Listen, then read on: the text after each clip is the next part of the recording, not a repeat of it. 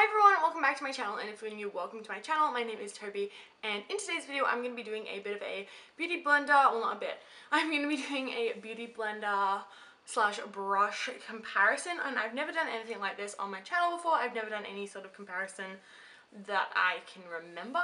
So pretty much I'm going to be taking 3 beauty blenders, and I'm using this one for my foundation and concealer, this one for my contour here and stuff like that, like cream contour, and this one for my nose contour. And then I have the equivalent brushes, so I have one for foundation, one for concealer, one for cream contour, and one for my nose contour, so like a more precise one. So products I'm going to be using are, so for concealer and contour I'm going to be taking LA Girl Pro Conceal in Porcelain and the LA Girl Pro Conceal in Fawn.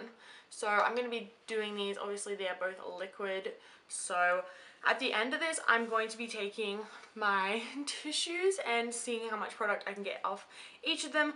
All of them are like new, like freshly cleaned, and these ones I've never actually used before, the black beauty blenders. So we will see how they go.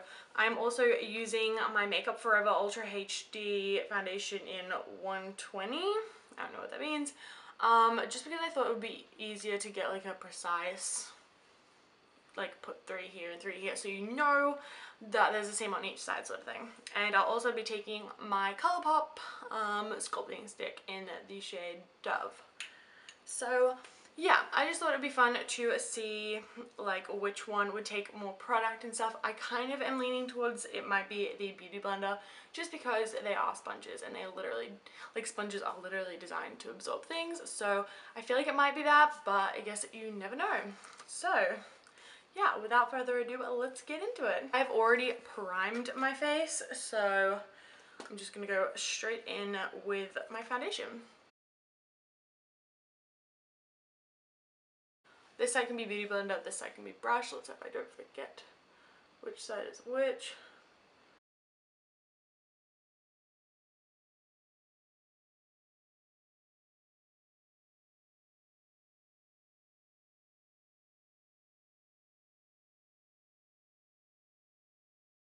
Now moving on to some concealer.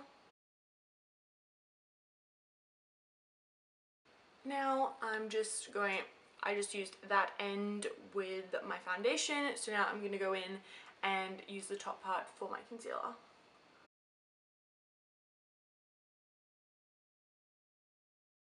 Going in with another brush and doing the same on the other side, obviously.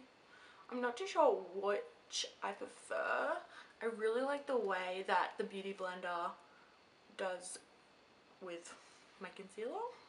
It blends in just really nicely, and I find like with the brush it's a bit harder when you get like under the eye, but yeah, I'm not sure. Now on to a cream contour. I'm going to be putting this under my cheekbones and on my forehead and up my temples. I don't put, oh my god, I put so much on that side. I don't put this one down my nose just because I feel like the colour is very strong. A bit too strong for, like, I don't know. I feel like it is too much for the nose. I'm going to be taking this one to blend out this side. I've never actually used a beauty blender for contour before.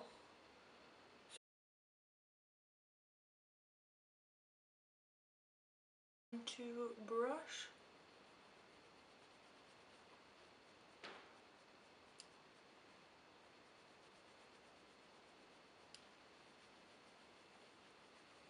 Then I'm going to be taking my sculpting stick and putting this down my nose, I guess.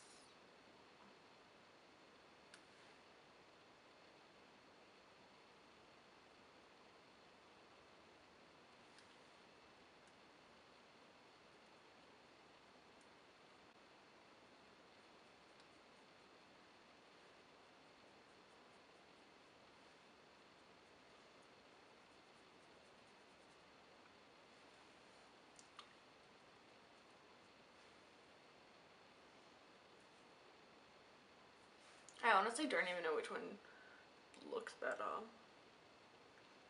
I don't know. Okay, so that is it for like the application process. So I'm just gonna go ahead and finish the rest of my makeup, and then we'll come back to do a little tissue test. Okay, so I just finished all my makeup, and now I've got my tissues, and let's just start. I think I'm gonna start with the beauty blenders. So got my tissue, and I'm just gonna like squeeze out as much as I can, I guess.